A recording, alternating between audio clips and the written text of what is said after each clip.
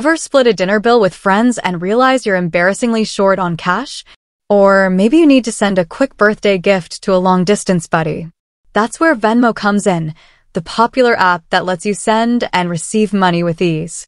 But did you know Venmo also offers a credit card? Intrigued? Hold on a sec. Before you whip out your phone in plastic, there's a crucial question. Is the Venmo credit card a financial superhero or a credit score villain? Let's dive deep and find out. Imagine this. You're scrolling through your social feed, see that hilarious cat video your friend posted, and decide to send them a quick $5 for the laugh. With Venmo credit, it's a breeze. No scrambling for cash or waiting for bank transfers. Just open the app, tap a few buttons, and your friend gets their kitty-loving reward instantly. That's the beauty of Venmo credit. It injects superhero-like convenience into everyday transactions. Splitting a pizza with friends? Roommate forgot their share of the rent again? Venmo credit swoops in to save the day, or rather, your evening/financial sanity. But Venmo isn't just about splitting bills with buddies. Think of it as a mini credit card tucked inside your Venmo app. That means you can use it for online purchases at any store that accepts Visa credit cards. So, if you find those perfect shoes on sale, but your bank account is feeling a little empty, Venmo credit might be your answer. Now, before you hail Venmo credit as your new financial BFF, here's the not-so-superheroic side. Unlike a traditional credit card that might offer rewards, points, or cashback, Venmo credit comes with a bit of a sting, a 3% fee for every person-to-person transaction. That means sending your friend $20 for concert tickets actually costs you $20.60.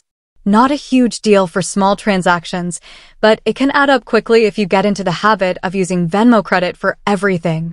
Here's the real kryptonite of Venmo credit, the interest rate. It can be much higher than a traditional credit card, sometimes reaching a whopping 25.9%.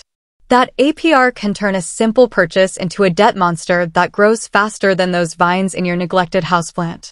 The danger? Minimum payments might seem manageable at first, but they only cover a tiny portion of the actual debt. Before you know it, you're stuck in credit card quicksand, sinking deeper with every passing month. So, should you get a Venmo credit card? The answer, like most financial decisions, depends on your spending habits. Here's the cheat sheet. Great for small, occasional transactions between friends, emergencies when you're truly short on cash, online purchases where you know you can pay it off immediately. Not ideal for frequent person-to-person payments. The fees add up.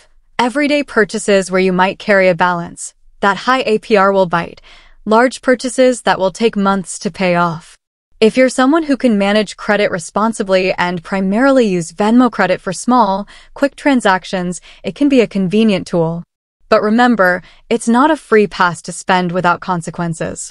Always pay your balance in full and on time, and avoid using it for anything you can't afford to repay immediately. With that said, thanks for watching, and until next time.